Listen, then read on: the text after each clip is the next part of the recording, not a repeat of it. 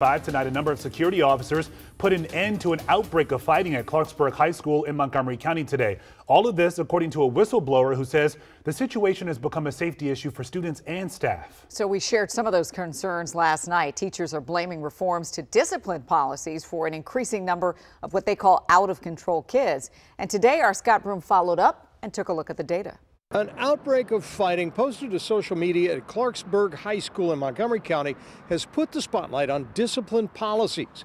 According to Deb Waxman, a retired special education specialist who continues to work at Clarksburg and other schools as a substitute and coach. WUSA 9 has blurred the videos to protect the identities of children. I know that the staff, the administration is trying to handle it, but I think their hands are tied from someplace else up in, the higher ups in Montgomery County Public Schools as to what they're allowed to do. Waxman complains that discipline reforms designed to reduce suspensions and focus on so-called restorative justice do not work, resulting in an environment where at least a half dozen fights disrupted Clarksburg Friday, continuing with more fights Monday. You don't get the same respect. It used to be you could tell a kid something.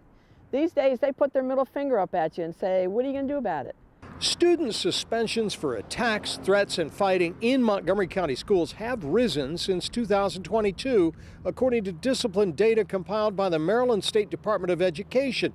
But so has the overall suspension rate. In the 21-22 school year, more than 1,900 kids were suspended, with more than 1,500 of the suspension for attacks, threats, and fighting. By contrast, last school year, more than 2,400 kids were suspended in the county, with nearly 1,860 of those for attacks, threats, and fighting. The suspension rate in 21-22 was 1.3%. It rose to 1.6% last year. In 2018 and 19, before the COVID pandemic, the suspension rate was higher at 1.8%.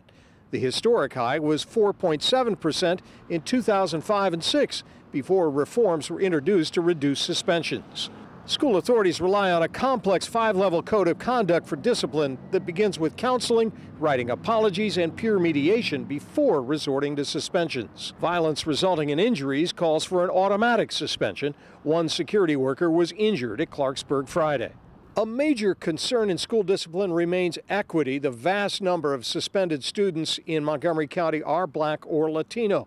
A Montgomery County schools spokesman told me the narrative that students have not been suspended or removed from school is misinformed. In Maryland, Scott Broom, WUSA 9.